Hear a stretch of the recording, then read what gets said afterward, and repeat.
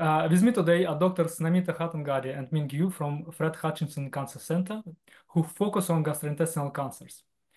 Namita is a postdoctoral research fellow from Grady lab with 14 plus years experience of translational research in tumor biology. And Ming is a principal staff scientist with 15 plus years of expertise in translational cancer research and biomarker discovery, as well as a PI of NCI-funded research program on translational epigenomics. Namita and Ming have recently published a paper titled Mapping the Core Senescence Phenotype of Primary Human Colon Fibroblasts, which they will tell us about soon. And yeah, Namita and Ming, please introduce yourself and tell us more about your background and your research. Would like to go ahead? Yeah, sure. Thank you. Hi. Yeah, thank you so much for this great opportunity for us to introduce our research. So my name is Ming. I'm a principal staff scientist at Fred Hutchinson Cancer Center in Seattle, USA. And I'm really grateful for you and for the editor for giving us this opportunity. So I'll let Namita introduce herself, and then she will start the presentation on just briefly going through our published study. So go ahead, Namita. Thank you, Ming. Yeah, as you mentioned, I'm Namita Hattangady. I'm a postdoctoral research fellow here in Bill Grady's lab, and I work under the mentorship of Bill Grady and Ming over here. And I have been mostly working on colon cancer and looking at how the aging process leads to a predisposition of cancer in the colon tissue. So with that, I can start presenting our work and our slides.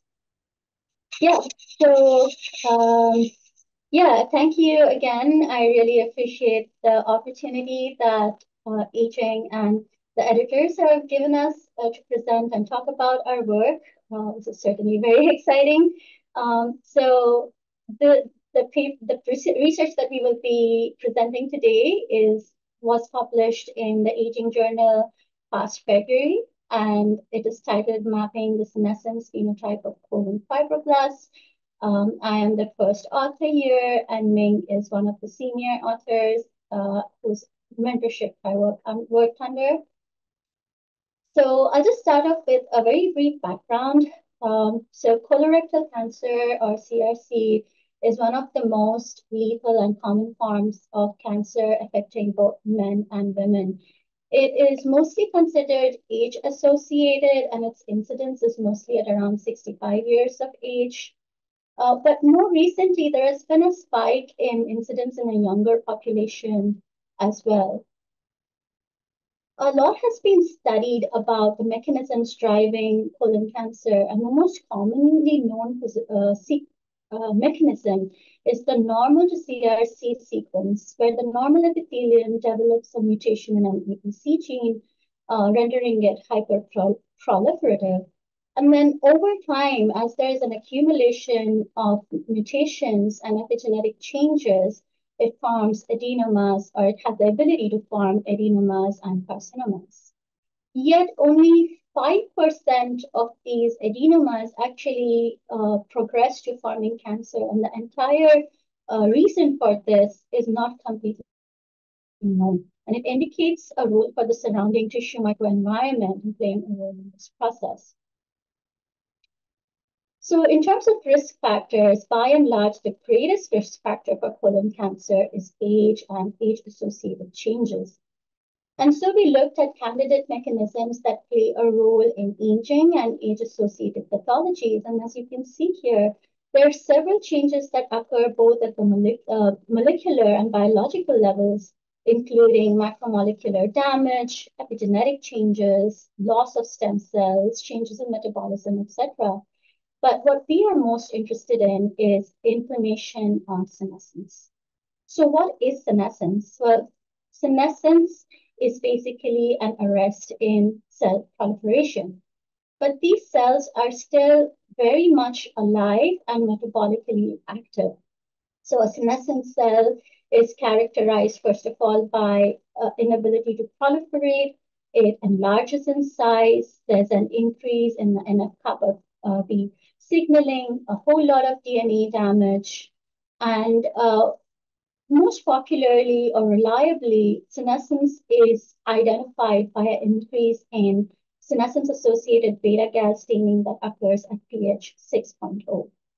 And the interesting thing about these senescent cells is that when I say they're metabolically active and alive still, they really pump out a whole lot of senescence-associated secretory phenotype, or SASP, that is a whole bunch of chemokines, cytokines, and growth factors that really get dumped into the surrounding microenvironment. And then these chemokines and cytokines have the ability to go around and modulate the tissue in the surrounding tissue. And so they really have the ability to modulate the mechanisms that are the cellular activity and the phenotypes in the local surroundings. So senescent cells play a role not only in aging, but also in normal physiology, not just pathologies. In normal physiology, when we think about senescent cells, they are very transient. They get cleared up pretty soon. And so any SASP that they secrete has a very brief and transient effect. And it plays a role in development, in wound healing and regeneration. And in fact, it even is known to have some tumor suppressive effects. However, with age, these senescent cells keep on building up. So there's a large number of senescent cells which do not get cleared out, because now with age, the senescent cells cannot, the mechanisms for clearing the senescent cells are downregulated, and the senescent cells also have a lot of don't eat me signals that help them to avoid clearance by the immune system. So now what we have is a persistent SASP just constantly present in an environment and having more detrimental effects. So here we're talking about the changes that are associated with age-related diseases, chronic inflammation, and tumor progression. So in the large picture of things, this is a really important facet to understand because understanding what SASP is secreted from the senescent cells allows us to figure out therapeutic strategies that will allow us to remove these senescent cells and improve overall health span and elongate lifespan. But an interesting facet about senescence is that it is extremely heterogeneous. Senescence phenotype changes depending on the cell you're studying, the tissue it originates from, and also the stressor that is used to induce senescence. So our first question was, well, do we see senescent cells in the colon? And to address that, we used FFPE tissues from the normal colons of subjects with absolutely no concurrent adenomas or carcinomas. So these are healthy subjects. And also the normal colons from subjects with concurrent advanced adenomas and colon cancers. So these subjects with advanced adenomas and colon cancers, I'd like to introduce a term called primed colon. We believe that these normal colons here are primed. That is, they already have a very rich environment that is conducive for cancer formation. So when we looked at these FFPE tissues, we basically looked for stromal cells that are positively stained for phosphogamma H2AX. These are histone modifications seen here in green that occur with DNA strand breaks that occur in senescence. And then we negatively selected for Ki67 because here you can have DNA strand breaks as part of proliferation. And that is, of course, a nuclear counterstain. And then after quantifying all this data, what we found was that indeed subjects with primed colons, that is, subjects with concurrent polyps, adenomas, or colorectal cancer, have a buildup or an abundance of senescent cells in the stroma as compared to the healthy subjects. And I also want to point out here the amount of heterogeneity in the abundance of the senescent cells as well. And then finally, we also looked for an association of the senescent cell abundance with age. And we found that in healthy tissues seen here in blue, and also in normal tissue from primed, like a primed colon, the normal tissue from subjects with concurrent polypsidinomas or cancer, seen in red, we also have an association of senescent cell burden with age. And again, in gray here, these are just all the samples put together. And again, we have significance in terms of association with percentage of senescent cells with age. So our overall hypothesis, again, is that the persistence of these senescent fibroblasts and their SASP creates small pockets or microniches that become conducive for cancer initiation and progression. And so the next question then is, well, what does the senescence phenotype of colon fibroblasts look like? There are several databases that have data on phenotypes, senescence phenotypes of different types of cells, but it's not there for colon cells, colon fibroblasts specifically. So that was our main goal for this study. So to approach this, we basically generated cell lines from normal tissue of resected from colons that had concurrent cancer. And using these normal colons, we then dissociated it, generated a primary cell line, expanded it, and then distributed them in 4 subsets. One was the non-senescent control. And then we had 3 subsets within the senescence induction, where we used 3 different methods of senescence induction. After recovery for 10 days, we then performed the beta-gal assay that I mentioned earlier. And as you can see, our 3 methods of induction: oxidative stress by H2O2, and then doxorubicin and bleomycin, which are genotoxic stressors, increased beta-gal, senescence-associated beta-gal activity as compared to our non-senescent cells. And this quantified to approximately 70 to 80% of our cells. So we had pretty good senescence induction. Once having confirmed senescence, we then collected the pellet for RNA isolation and RNA-seq, and also for downstream validation by qPCR. And alongside with that, we did also collect the conditioned media, which was then used for validation studies using the Luminex assay. So coming to our results now, based on our RNA-seq analysis, we found that, Ting and Brett here were our bioinformatics specialists. So based on the RNA-seq results, we found that each of these senescence inducers had a unique senescence phenotype. We focused mainly on these red dots here, which are upregulated genes, because that's what we are interested in terms of senescence. And then we also created a Venn diagram to identify those transcripts that are upregulated regardless of the type of inducers of senescence. And this common group of transcripts we refer to as core senescence profile. Now, within this core senescence profile, we then looked specifically at the subset of transcripts that code for secreted proteins, because these are the ones that will actually spread into the microenvironment and have the ability to modulate processes. And for further validation from these secreted transcripts, we then looked at or shortlisted 8 different transcripts or candidates based on information that was available about the role they play in different types of cancer. So this is a heat map over here, and what you see is basically the color intensity. An increase in color intensity shows an increase in gene expression in 3 different senescence induction methods compared to non-senescent cells. And the data are from 3 independent subject-derived cell lines.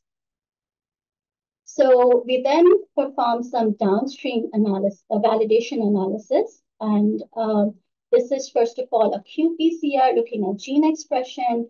And here you can see that 6 of our transcripts were successfully validated as being increased in senescence. Again, you can see there is variation depending on the type of inducer that is used, and also depending on the subject-derived cell line as well.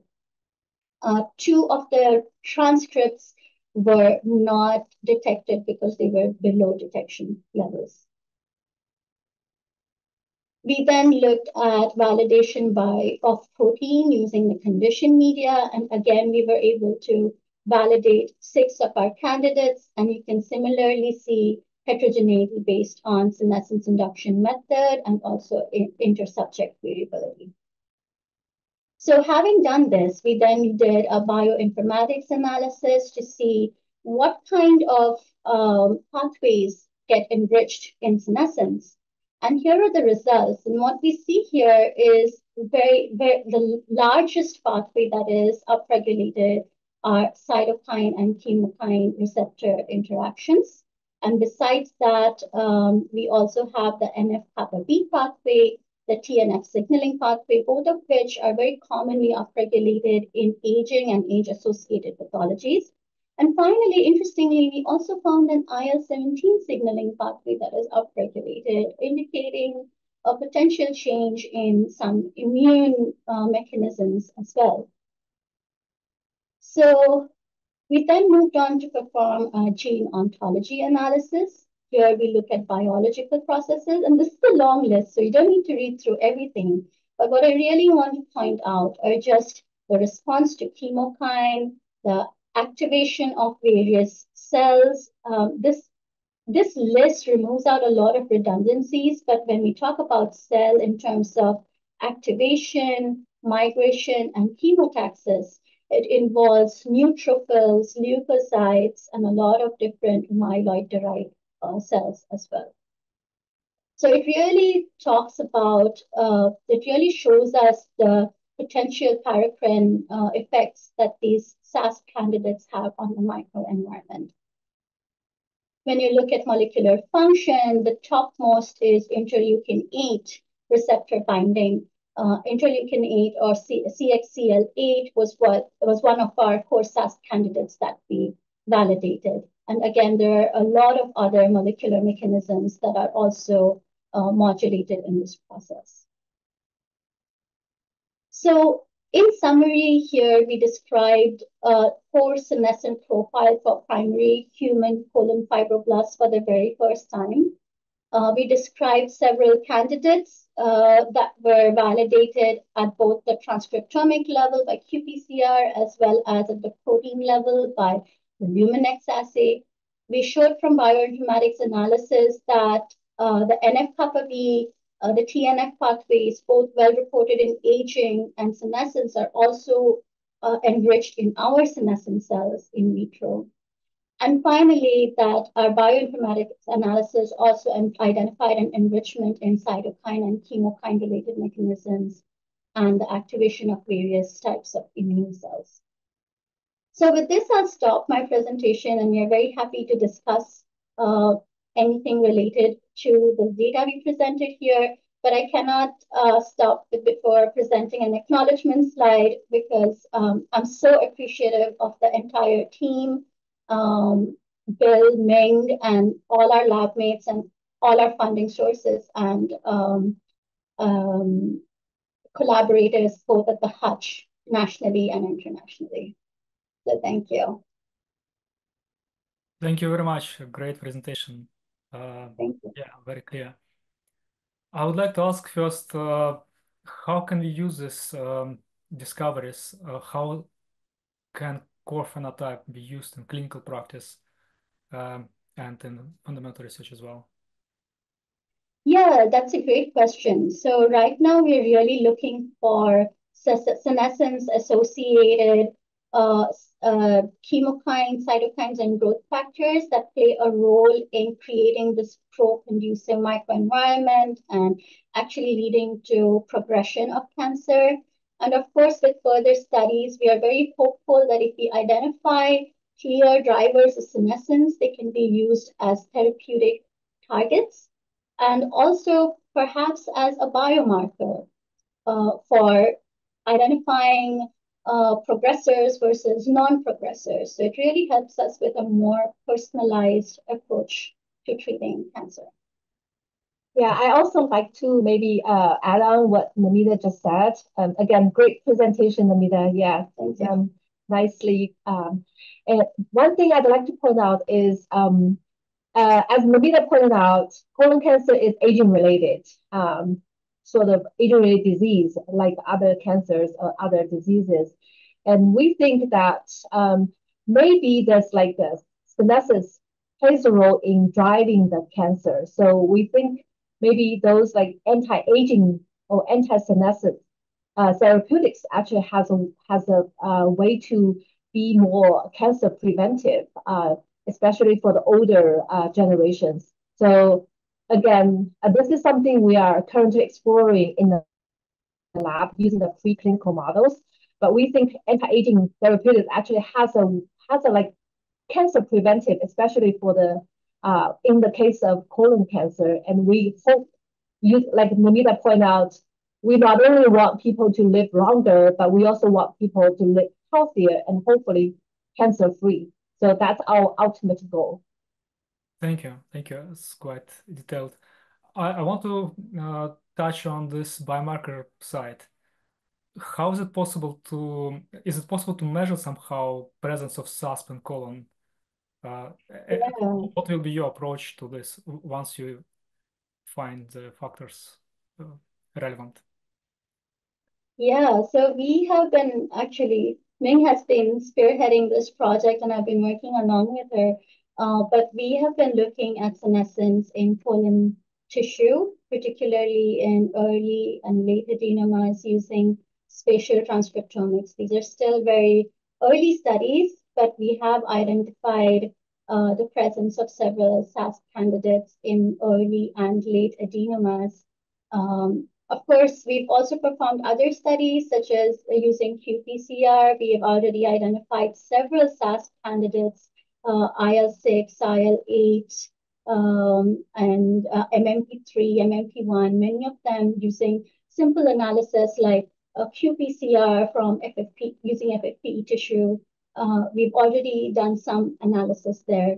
But now with more advanced technology, we can actually have better resolution using methods like 10x VCM or GeoMX. And I'll let Ming talk more about this because she's really spearheading this project. But we do have a couple of targets that look pretty promising and are currently getting prepared for publication.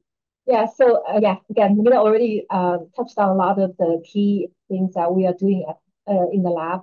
But what I want to point out is our lab is one of the kind of participating lab in the national-wide early detection research network. So we already have this biomarker discovery and validation pipeline infrastructure set up in the lab. And it's just a matter of how we can identify those prominent SASP factors, and we can use our infrastructure to fasten the whole kind of discovery workflow. But one thing I'd like to point out is the GDF15, like we identified, Namita also showed nicely about the validation. GD15 is very interesting. In the past, we already published a study a few years ago, mainly elucidating the biological role of GD15 in driving as a SASP factor, kind of creating this microenvironment to promote cancer initiation and progression in the colon.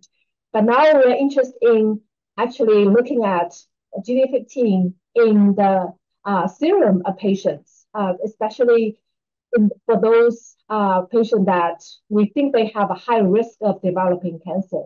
So we are, again, using our infrastructure from EDRN, and then we are trying to see if we can use GD15 as a biomarker to identify those high-risk patients. And also we can maybe think about doing some preventive approaches. So this is something, again, we are actively pursuing in the lab. Thank you. I'm curious also about the relationship between senescence and colorectal carcinoma. As you showed on the slides, there is some associations, right? So can you really predict, do you have any predictive models for colorectal carcinoma based on any biomarker available at the moment, or it's future only? Do you want to answer or should I answer? Yeah, you can go ahead. Okay. Add. All right. Like the slides showed, we definitely see an association of senescence burden with age of subjects overall in a broad spectrum. But I would like to add also that we do need to keep in mind that there are a lot of confounding factors to keep in mind as well for each of the subjects. Right now, we have a relatively small human data cohort. We need to expand that cohort to ensure a lot of representation of different races, ethnicities, genders, and to do any kind of predictive analysis of that sort, because you can see the heterogeneity even in the senescence burden, right? So you need a lot of subjects which are almost outliers in terms of senescence load to be able to create that really nice a really nice discovery subset and then a very good validation subset to be able to then go ahead and do any kind of predictive analysis. Ming has been spearheading a lot of parallel projects, so many parallel projects, and some in vivo with mice models. And I'll let Ming continue and talk about her studies. Yeah. So yeah, again, I think that there must be, we already have like experience or we have expertise in this field, looking at like how we can kind of translate our findings in the lab and then maybe either build a predictive model to, we can actually kind of identify those targets and then develop assays and like do a more clinical validation. So again, GD50 is one of the things that we are pursuing right now. But on the other hand, we also think it's also really important to elucidate a lot of the biological functions of the SASP factors before we can kind of definitely say senescence really is driving the cancer initiation and the progression in the colon. So those are the two things mainly going on. One is more like biological studies, and the other is more biomarker discovery studies. Thank you. Yeah. I'd like to ask also about, so I noticed in the paper you mentioned that in the gut, normally there are lots of genotoxic stressors, and which basically can induce senescence and late colorectal carcinoma. Can you recommend anything about food or dietary habits which could decrease genotoxic stress in our gut? I think the most common sources of genotoxic stressors in the gut would probably be red meats and processed foods. Then, of course, there's also microbiota, and there's so many different things that control the microbiota in the gut, including your source of water, how clean your foods are, and so on and so forth, that finally impact gut dysbiosis and the toxins that those different microbiota make. But in terms of food habits, of course, less processed foods, more fresh foods, of course, eating lots of antioxidants, and of course, not smoking, not drinking, a healthy lifestyle. Yeah, I think those are the common things that I can think of, but there are several other factors like where you're geographically placed, what race you belong to. We know that the African American race is more susceptible to colon cancer, particularly men. So there are several other factors to keep in mind. But in terms of living healthy, just eat well, eat healthy, don't eat processed foods and meats, and exercise. Yeah. Thank you. Yeah. So that's a great question. So I'd like to also add a few points here. First is we also have a study already close to publication. This is collaboration with like a gut microbiologist / physician at the Hutch, and his name is Neil Day. And so we have this collaboration where he's using the nosebiotic mouse model, which is he can actually kind of give the mice the different microbiome in a mouse model of colon cancer, and also he actually identified again the SASP factors plays a role in even in the the microbiome studies of this colon cancer. So really, this is a study that we are about to publish. But I also want to mention is this genotoxic factor or the stress, those are from external, right? But I think again, one thing to keep in mind is the reason why the senescent cells accumulate is actually probably due to the fact that as people grow older, their immune system is getting weaker. So in the young people, normally the senescent cell, like Namita pointed out, they will not be hanging around, right? So the immune cells are very efficiently clear them up.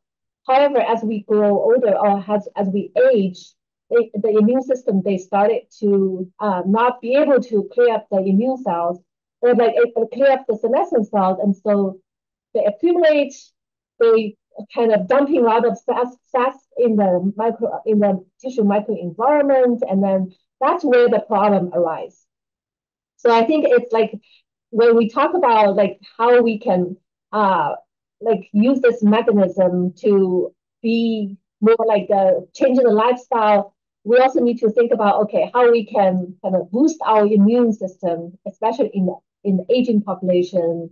And so it's like external and internal factors, they both work together to make sure our system is clean and we can kind of remove all those zombie cells, or we call senescent zombie cells, because they should be dying, but they're still hanging around, and just make sure our body is just, is optimal, even we go into the older, or we grow older, right? So that's the whole idea of kind of in and out approach. This core SASP phenotype, what could be the commonalities between colon core SASP phenotype and other tissues core phenotypes? Can you add anything about that? Yeah, that's a great question. So we actually did compare our core phenotype to the core phenotypes that have been published previously. I think one of the biggest data sets that we looked at was proteomic and meta-analysis of lung fibroblasts and epithelial cells that were rendered senescent using different methods, just like we did. And when we compared our core fibroblast, colon fibroblast phenotype to their core phenotype of pulmonary fibroblasts, we found a pretty large overlap in a lot of genes. Many of them were genes that we had already validated, like CXCL8 and GDF15. We also compared our core SASP to what they call a universal senescence profile. So these are commonly upregulated genes in senescent fibroblasts and epithelial cells from the lung. And we again found that GDF15 that Ming was mentioning, it was again upregulated common to all our systems. And then we also did treatment-specific comparisons. So our doxorubicin-induced senescence phenotype to to another study where they used doxorubicin to induce senescence in pulmonary fibroblasts. And there was a 61% overlap, a really large number of genes. Again, a lot of them were part of our core phenotype, GDF15, CXCL8, I think CCL20 as well. And then interestingly, we also compared to the aging secretome and found a lot of overlap there as well. So this was mainly for physiological relevance. We saw a lot of aging-related secretory candidates as well. And then finally, there was a very recent study published by the Mayo Group, and they published a Sen Mayo set of lists, which was beautifully curated, And it is commonly identified, these genes are commonly identified in senescence and aging across mice and humans. And there was almost a overlap of around 25 to 30 transcripts. And again, so when we consider like a core of core kind of phenotype, common across tissues, across cell types, I think one of the main things that came across was GDF15, along with a few others. Now, of course, this list will change depending on our stringency criteria. We used very, very stringent criteria. We used FDR of 0.01, and so, and a whole change of a minimum of 2, but really, very, very highly upregulated genes. So certainly this will increase depending on what criteria we use, but we do GDF15 and a few others come up as really significantly CXCL8, GDF15, significantly upregulated in senescence across cell types and senescence inducers. Great, but just want to double check about this agent secretome. When you say agent secretome, do you mean some kind of database about several tissues, senescent, SASP, or something different? No, this is using serum from subjects of different ages. And then they did basically a study looking at which of the different proteins that they identify in the serum are actually associated with each. Okay. Yeah. Great. Ming, do you want to add something? Yeah, again, the aging secretome, we are very delightfully surprised to see there are a good amount of overlap between that very different study. But again, speaks to back to your question about like whether we can kind of take our list of core SASP and then think about whether some of them are actually we can detect them in the serum, and then think about how we can like develop a biomarker assay to either like monitor the cancer risk in the population, or we can actually use that as more like early detection. So those are the things that we are actively pursuing in the lab. Mm-hmm. I'm also curious about cancer senescence. So cancer cells can also become senescent after treatment. Do you think there will be commonalities in the core senescence SASP phenotype between cancer senescence and normal colon cell senescence? So I think yes, by the design of our experiment, I think you will see commonalities because the genotoxic stressors that we used are actually chemotherapeutic agents, bleomycin and doxorubicin. And as we talked about, both those inducers lead to SASP candidates that are upregulated in different types of tissues. So I would think that there will be some overlap with therapy-induced senescence as well. Yeah, I ask these questions.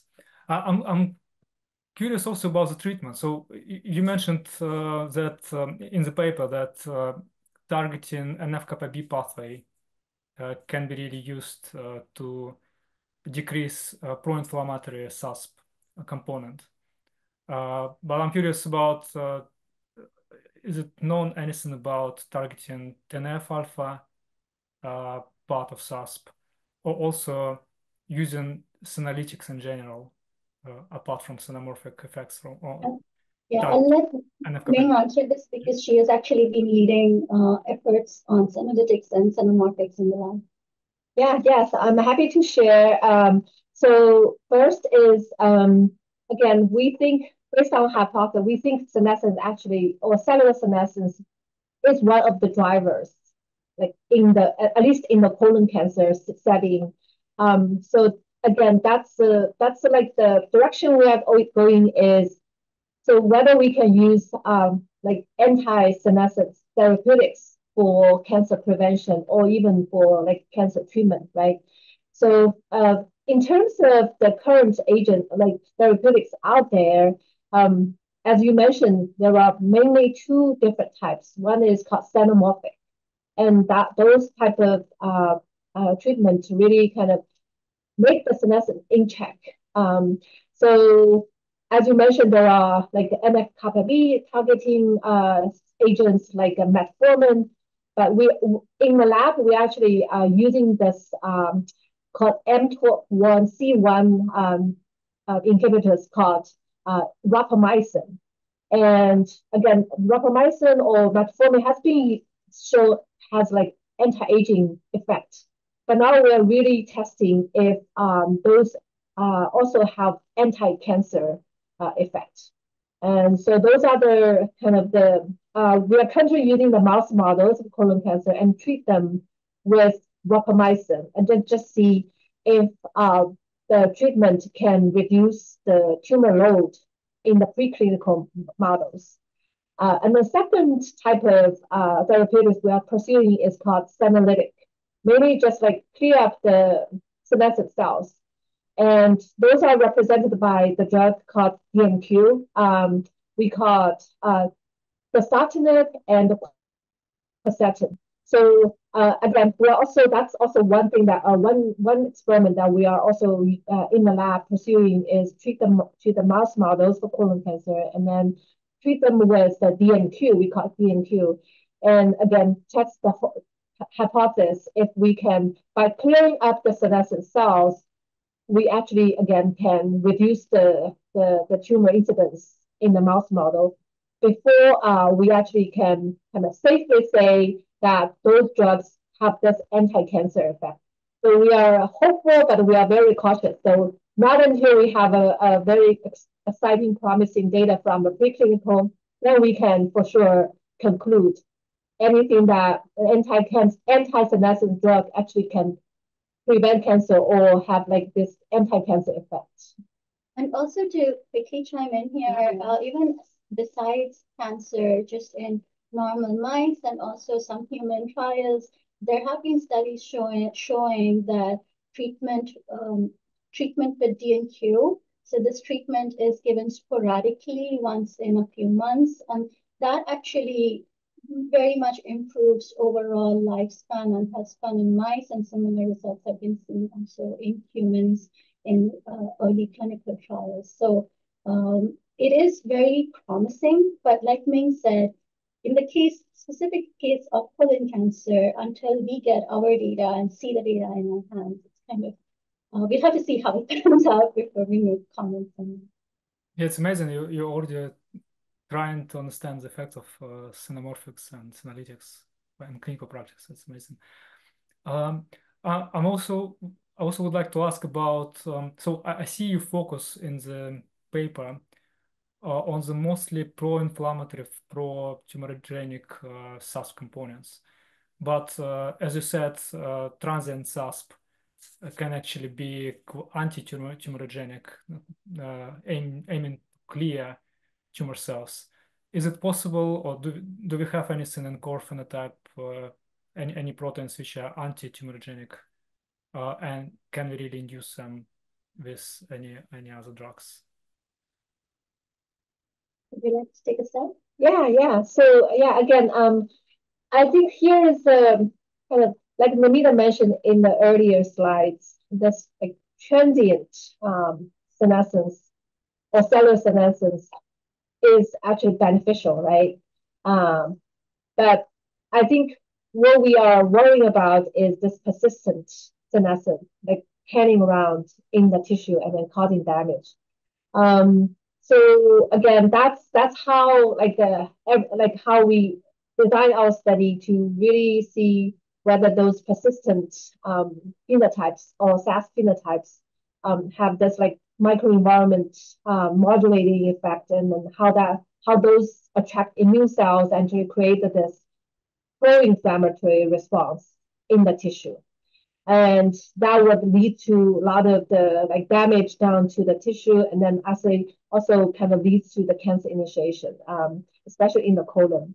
But in terms of like those transient senescent phenotype, again, I think one thing to keep in mind is a lot of those like the chemokines and cytokines that Namita also, some of them validated by Namita, but there were also other things that we haven't discussed it or we haven't shown, but Namita is actually pursuing.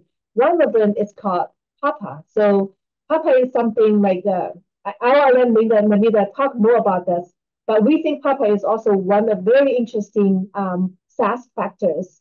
And again, maybe Namita, you can talk more about this because that's the one of the study that Namita is currently leading, and we are close to publication.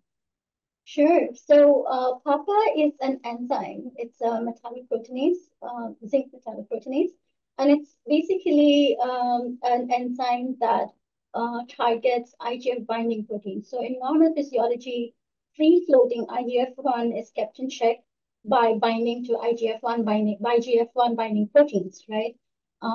PAPA is one of the predominant enzymes that can break down the IGF binding proteins and then release IGF-1. So now IGF-1 is available to bind to receptors in that local environment and lead to, perpetuate downstream effects of IGF-1, many of which are proliferation and also invasion, metastasis, and so on and so forth.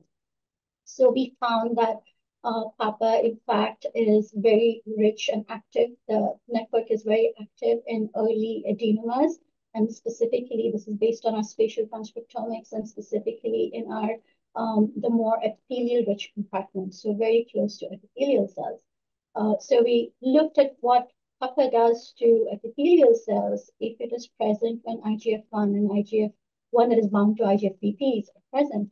And we found that specifically in adenoma cells, we found that IGF-1 gets released when PAPA breaks down IGF-BP. It then binds the IGF-1 receptor. So we've seen a receptor activation and downstream signaling mainly through the PI3 kinase AKT pathway. And we've seen an increase in proliferation and increase in invasion. And so we've really seen these pro-tumorigenic effects very specific to adenoma cells. In the few cancer cell lines that we've looked at, we've really not seen those effects. Of course, we've not looked at the entire plethora of cancer cell lines available out there, but in the ones that we did check, PAPA did not have as large a role as it did in adenomas. So it's one of the first studies or first candidates that we found that is almost like a adenoma enriched mechanism. So you really see and then another thing I'd like to also add on into is like, as you mentioned about this, like anti-tumorigenic versus pro-tumorigenic effects by cellular senescence, right? And here I'd like to point out is depending on the cell type, like what kind of cell undergoes senescence. For example, there is a specific phenomena called oncogene-induced senescence, and occurs in actually in the epithelial cells. When it does happen, like KRAS is a strong, potent KRAS mutation. Again, this strong, potent inducer of this oncogene-induced senescence. And when it occurs in the colon epithelial cells, it actually induces senescence phenotype in the epithelial cells and acting as a more like a stop checkpoint for the cells to stop proliferating and then before the cells become neoplastic. So again, if this happens in epithelial cells, if the senescence occurs in epithelial cells, it works as a break, like as a checkpoint to tell the cells stop proliferating and do not go becoming cancer. So in this way, cellular senescence in epithelial cells actually act as a anti-tumorigenic, like additional like proof to make sure like things not going bad down the road. So that's one thing I like to point out as well. And then the other thing that I would like to add in here is that yes, you have these anti-tumor effects, and then you have these pro-tumorigenic effects. But really, what you're looking at is a whole picture, right? The SASP cocktail as a whole from these different cell types. A lot of SASP candidates, including CXCL8, CXCL1, CXCL20, and CXCL20, for example, they have the ability to go into the microenvironment and then actually reinforce senescence by and also perpetuate the senescence. So they bind the CXCR2 receptors and activate NF-kappa B pathway in other cells and also in their own cells, like an autocrine as well as paracrine fashion. And so what you end up having is this overall senescent tissue environment or an inflamed environment. And so you have a battle of anti-tumor and pro-tumor. And finally, what determines things are various factors, including the presence of immune cells there. Which immune cells are the Tregs, or are they more functional T cells? Is there exhaustion of cells happening? So there's so many factors that play a role that really we need to look at an overall picture, and that's where those spatial transcriptomic studies are directed towards that Ming is spearheading. Thank you. It's very detailed answer. But talking about the induction of senescent cells initially, so I see in the paper you talk about stress-induced senescence, oxidative stress, genotoxic stress. Are there any other factors or stressors or causes of senescence induction in the gut? Yeah, so overall, aside the gut, of course, there are lots of different senescence stressors, even in genotoxic stressors, for example, gamma radiation, X-rays, UV rays. UV rays are so common in causing skin cancer, right? Which is why we put so much sunscreen on. But specific to the colon, of course, we have so many microbiota. We have epigenetic stress that is happening. We have different producers of oxidative stress, for example, ER or mitochondrial dysfunction. There are definitely a lot of different mechanisms that are happening together at the same time. But since we were doing it in our experiments in a more reductionist form in our lab, we just used what we thought was the most common methods that do accumulate with age. Both oxidative stress and genotoxic stress accumulate with age. So we ended up using those specific agents for senescence induction. Great. Okay, so lastly, I would like to talk about the limitations of the study. So you mentioned that there are lots of heterogeneity in SASP in the cells. Can you tell a bit more about the causes of this heterogeneity? Yeah, sure. I can start, and Namita can chime in. So yeah, like you pointed out, I think one of the more like limitation of our study is we did see this like heterogeneous response like to the specific senescence inducer treatment, right? That's one thing. And the second thing is we also observed like this heterogeneous senescence load when we, if you can remember, we showed that figure showing like the percent of senescence cells we defined as gamma H2O positive, KS7 negative. We also see like quite a spread. And I think that's the more like the common challenges of working with human samples. And this heterogeneous response, or the more like the variation in percent of senescence load in from patients, I think really kind of reflects the more like the heterogeneous human population in terms of like subjects' age, gender, and other demographic difference.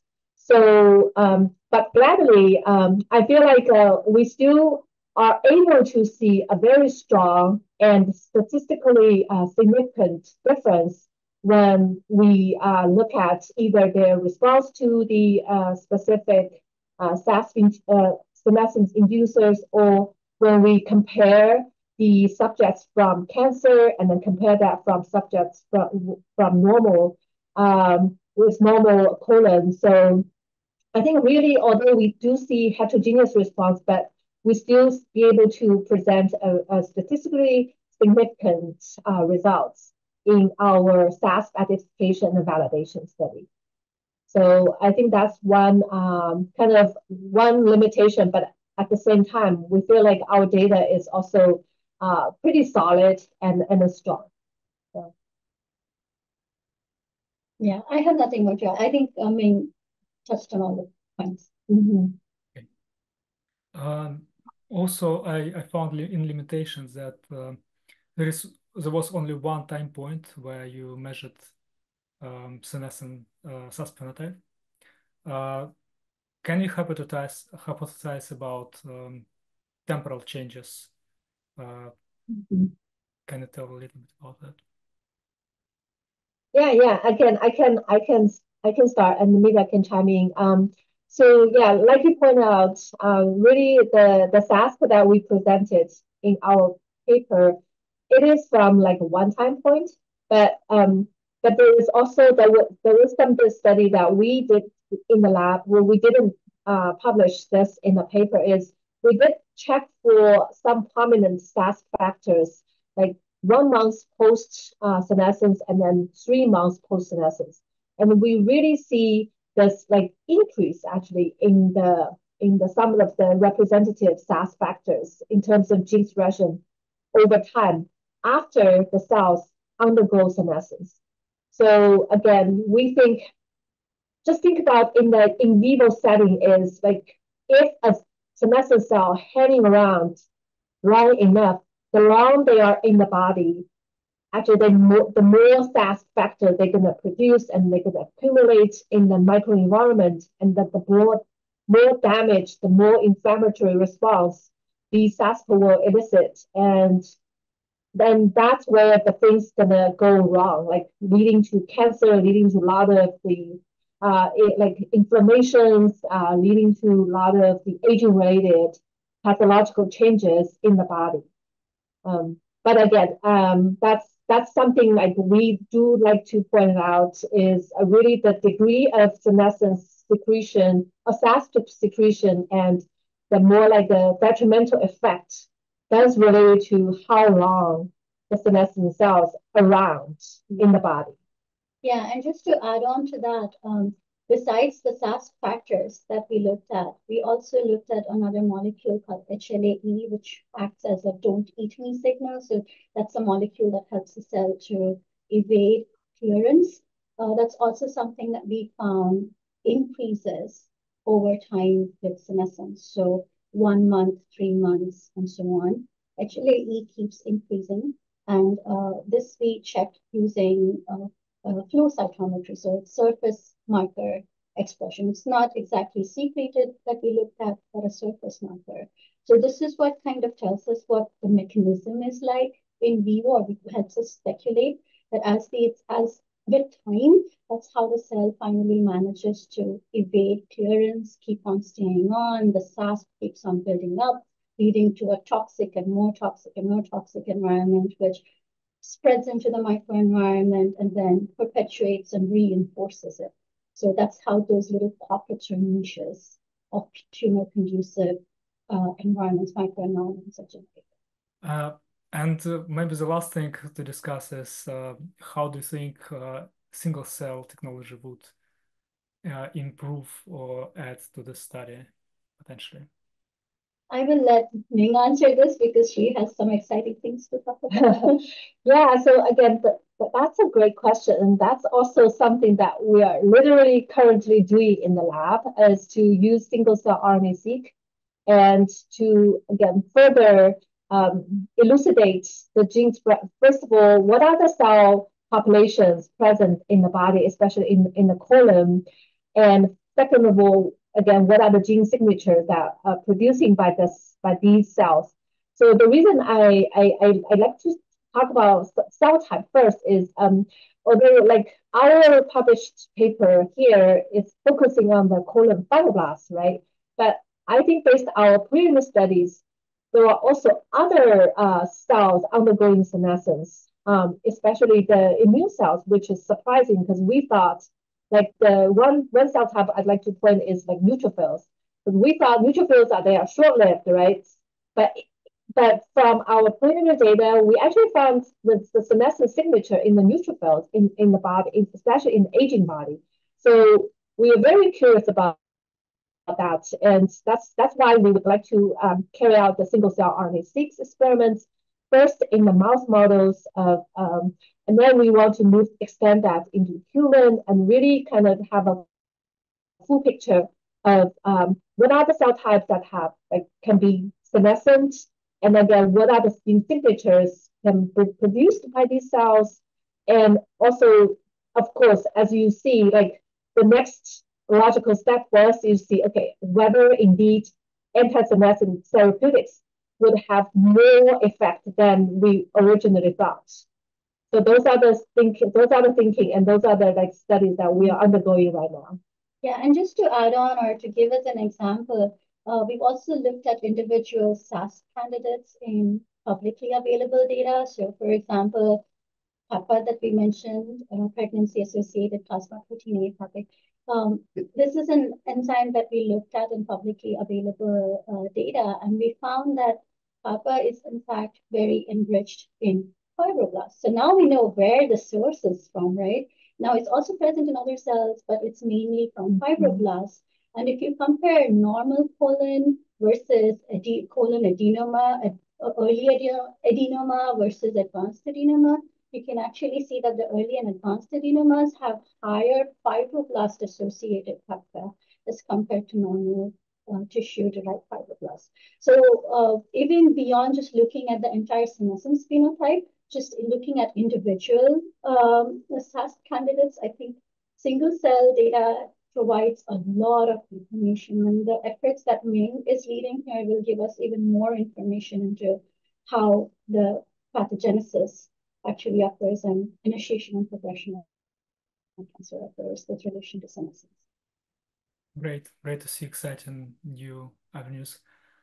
Yeah, Namita and Ming, thank you very much for your time, and it was very nice to talk to you, and all the best. Yeah, thank you so much. Yeah, we really appreciate this great opportunity for us to talk about our research and then talk about all the other exciting things happening in the lab, as also where the next step will be. So again, we are grateful for this opportunity, and we are looking forward to working with you again in the near future when we have our new findings maybe published in the aging journal and also in other journals. Great. Yes, I echo Ming's thoughts. Thank you very much for the opportunity. Thank you, guys. Yeah. What to discuss your new papers. Thank you, and have a great evening over there. Yes. All right. Bye.